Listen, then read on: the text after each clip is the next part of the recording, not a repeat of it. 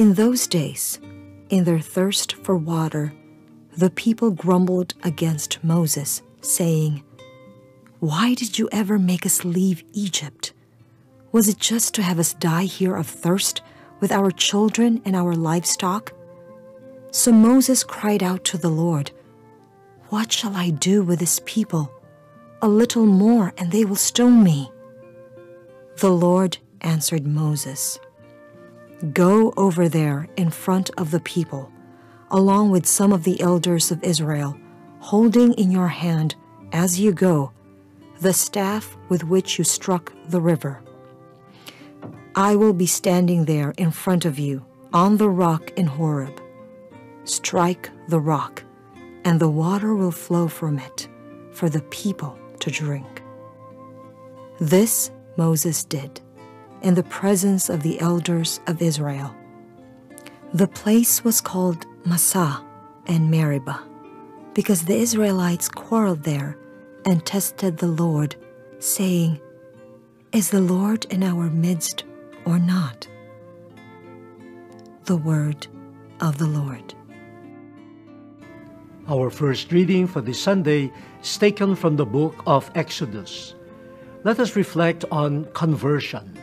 Conversion as a process by which God meets His people over and over again, a God that does not get tired of reaching out to us, and we hope we could respond to Him also with equal zeal. That's the path of conversion. In the first reading, we see the people Israel already wandering in the desert. They have been freed from the clutches of slavery in Egypt. They had already seen the many miraculous interventions of God on their behalf. Then came this long period of journeying in the desert before they could enter the promised land. Desert, dry, hot, lifeless. How did the people react to this hardship in the desert? They got angry at Moses, the person chosen by God to lead them out of Egypt, the person who dealt with Pharaoh, the person who talked with God and communicated to the people God's messages. This Moses, in a way, got the full impact of the anger and the ire of the people due to their thirst. And look at how this thirst led the people to a forgetfulness of what God had done to them. All the good things that God had done were forgotten because they needed water. And even the humiliating experience of slavery in Egypt suddenly looked like paradise in comparison to their suffering in the desert. My dear brothers and sisters, sin in the Bible is often depicted as an act of forgetfulness. Forgetting God, forgetting the goodness of God. And they started grumbling, and they even fought with one another, probably trying to outdo each other, and compete with one another for the little water that they had. But in this context of forgetfulness, of grumbling, of fighting, and animosity, God enters as a compassionate, understanding God. God instructed Moses to use the same staff that had parted the waters of the sea so that the people could cross the sea. To use the same staff to let water gush out of a rock.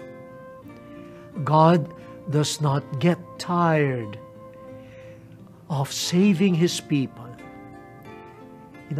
If this were a human being, maybe the story would have changed.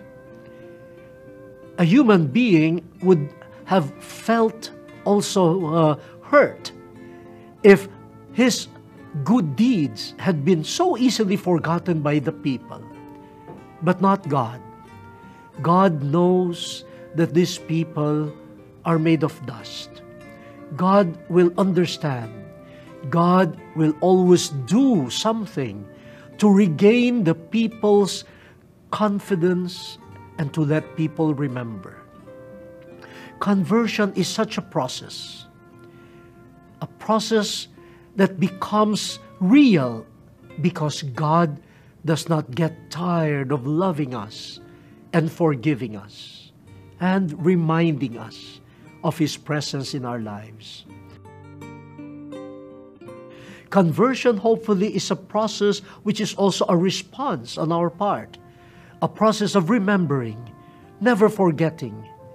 And when we forget, to go back to the memories of the goodness of God to us.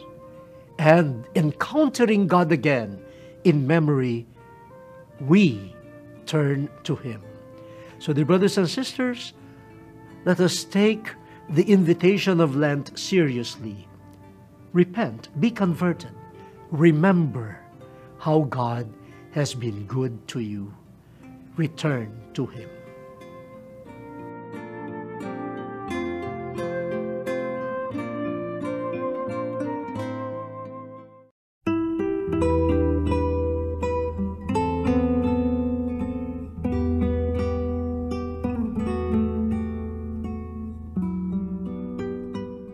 A reading from the letter of Paul to the Romans.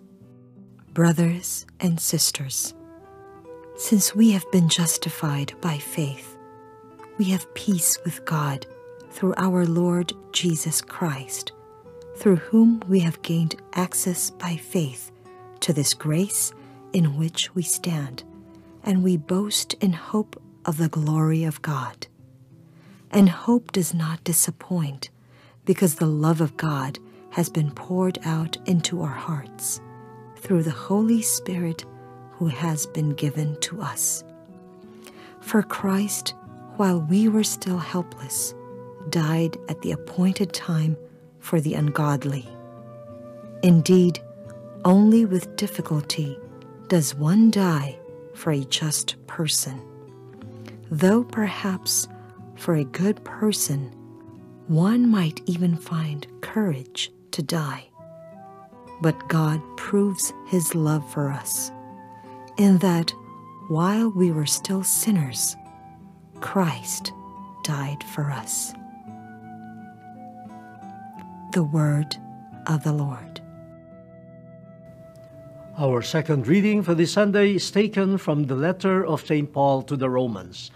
We are reflecting on conversion as a process, as God's turning to us in patience and love and understanding, and hopefully we turning again and again to God. When we forget God and grumble and complain to God, let us remember. And remembering, we go back to God. This never-ending process, this never-ending journey in faith that always involves remembering, forgetting, remembering again, and all of these leading, hopefully, to an encounter, a fresh encounter with the Lord. That was the experience of the people Israel in the first reading. Oh, how easily they forgot God's goodness to them when God liberated them from Egypt, when they encountered the lack of water. But then God is good and patient. And by making Moses use the same staff that parted the water to allow water to gush forth from a rock, then God was actually telling the people, do you remember? Do you remember what this staff has done for you? And then the people went back to God. In the second reading, St. Paul, in a more theological manner, describes to us the process of conversion, primarily as God's action in our lives, involving our response. He begins with faith, the theological virtue of faith. By faith, according to him, we have been restored in our relationship with God. We have again begun to enjoy peace with God. Of course, it is God's initiative in Jesus, making us just again. What is our response? Faith, believing in the one sent by God. And by faith, we are justified. We are made just before God. Our relationship with God has been restored. That's the beginning. Now, we know for a fact, all of us here, we can claim, oh, we are people of faith. But once in a while, in fact, according to the Bible, even the righteous person sins 7 times a day. So even with faith, we can fall. Even with faith, we can forget. Even with faith, we can turn away from God. So, what happens? What happens? St. Paul talks about hope. Aha! Faith needs hope so that we could continue journeying, believing that God can be relied on, that God continues to offer a bright future for us. There is a promised glory. And this is an incentive for us to keep on journeying. When we fail, when we fall, let us not lose hope. Part of conversion is believing that God will still be there. God does not revoke His offer of love and grace. So, hope leads us also to conversion. But some people will say, how do I know that I can truly hope? Is this not wishful thinking? How do I know that I can rely on God in the virtue called hope? Now, St. Paul has an answer to that. He says, we can hope in God because He has poured love into our hearts.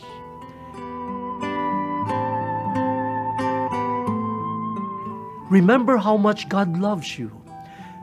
While we were yet sinners, Jesus died for us. That's how much God loves us. Remembering the love of God, we know that our hope is not empty. We know that what we believe in faith, is true and sure. This is the dynamics of conversion. Believing, hoping, and we can hope because we have experienced being loved by God. Faith, hope, and love. So, dear brothers and sisters, those theological virtues are the very dynamism of God's grace and our response in the whole life of conversion. We continue believing, but when we fall, let us continue hoping. And when we are tempted to doubt that there is hope for us, remember how much we have been loved. And remembering that our faith will be nourished again and our hope will be enlivened.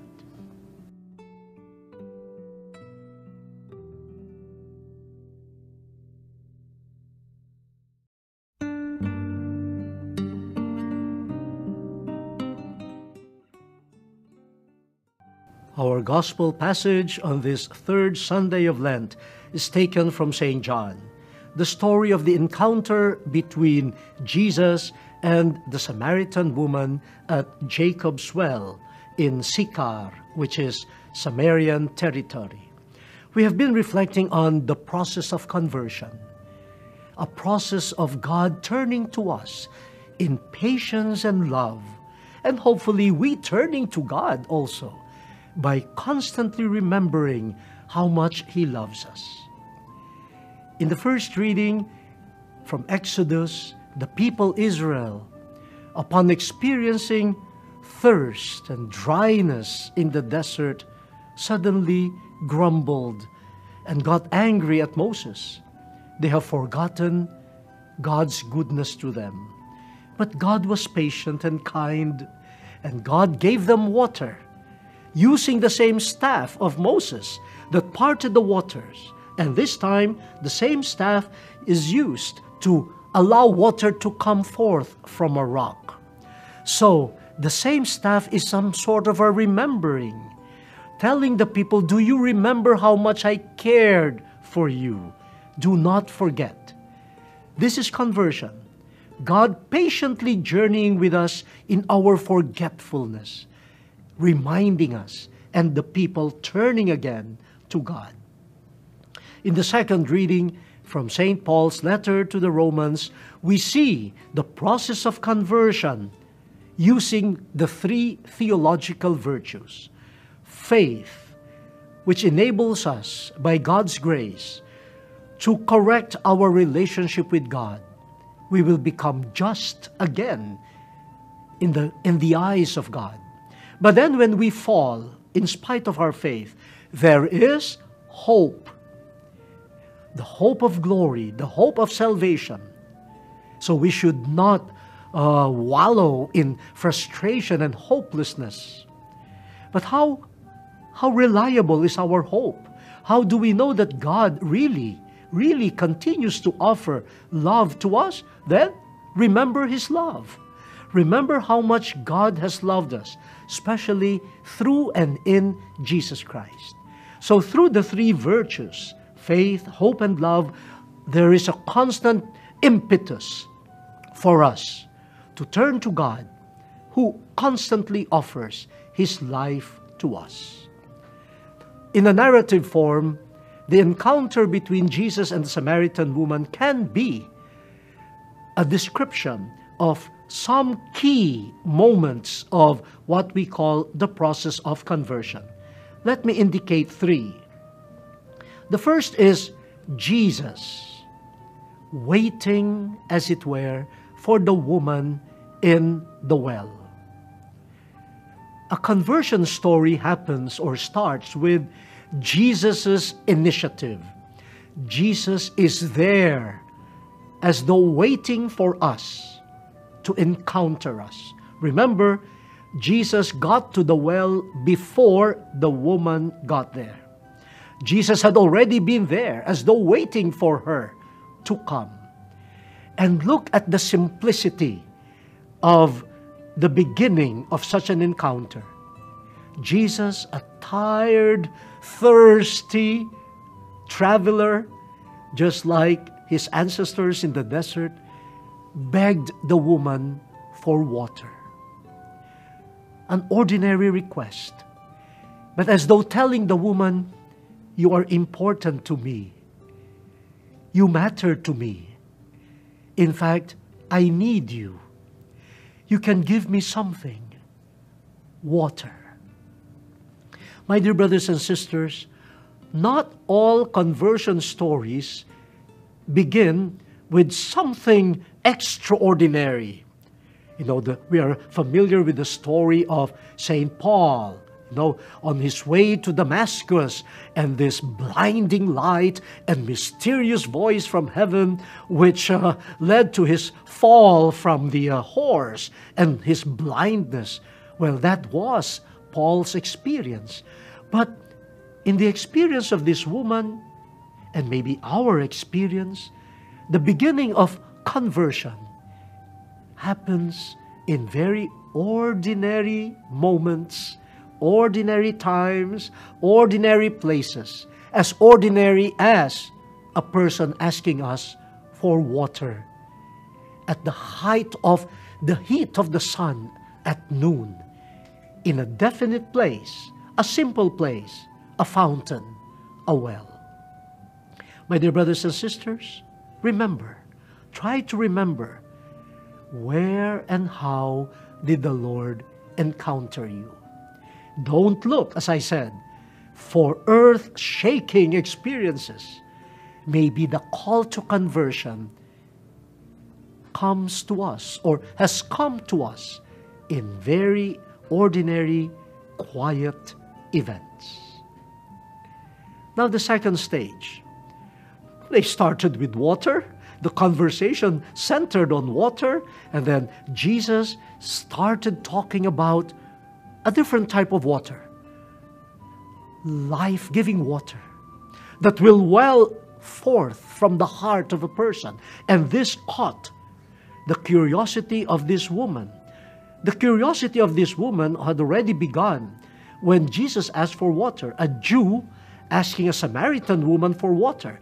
And then came this strange language of living water, not found in any well, but found in the heart. And the giver is Jesus.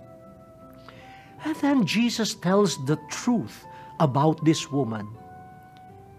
Yes, the man you are living with is not your husband. In fact, you have had 5, so this is your 6th, woman. And this woman was suddenly amazed. Who are you? Are you the prophet? Why do you know me? Why do you know the truth about me? Yet probably the woman also, for the first time, encounters a man who knows the truth about her life, but does not condemn her. This man respects her. This man is compassionate towards her. This is the second stage of the woman's experience of conversion. God coming to her life as truth, but truth in love.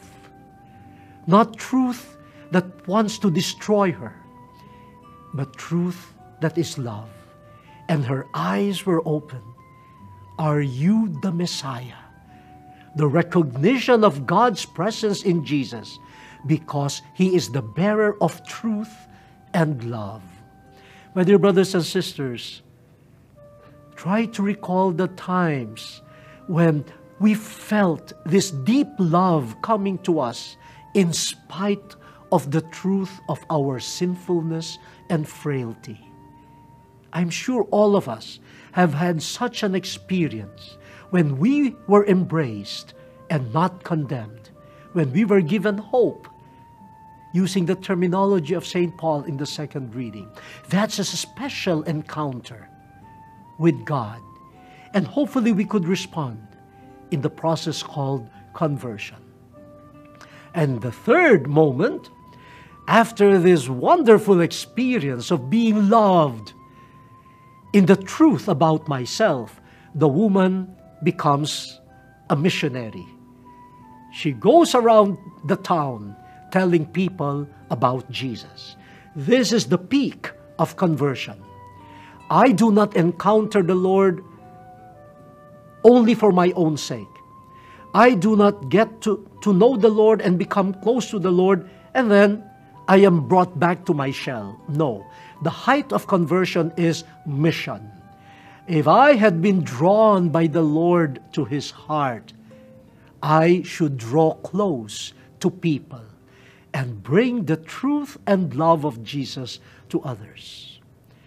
This is the third item that I want to propose. So, first, the simplicity of encountering the Lord. And let us be aware that every moment can be a potential encounter with God, calling us to a change of heart. Secondly, Jesus encounters us as truth and love. We have nothing to fear. Let us allow Him to enter our hearts, our sinful past. He wants to enter because He loves us. And third, having encountered Him, go. Be a bearer of the good news. Let other people know Jesus and His love and truth. Let me close this sharing by reminding all of us of one of the first statements of Pope Francis, whose first anniversary as Pope we just celebrated.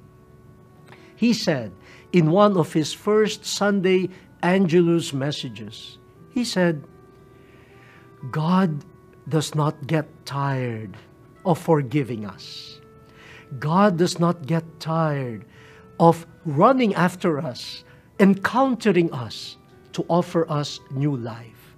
We are the ones who get tired coming to Him in order to ask for forgiveness. My dear brothers and sisters, as we thank God for the gift of Pope Francis, let us take to heart his word, which is, in a way, a reflection on the readings of today. Let us not be afraid of the call to conversion. God is there, tenderly present to us, reminding us of His love, of His mercy. Let us not get tired coming to Him. The word has been exposed. Let us now fulfill it.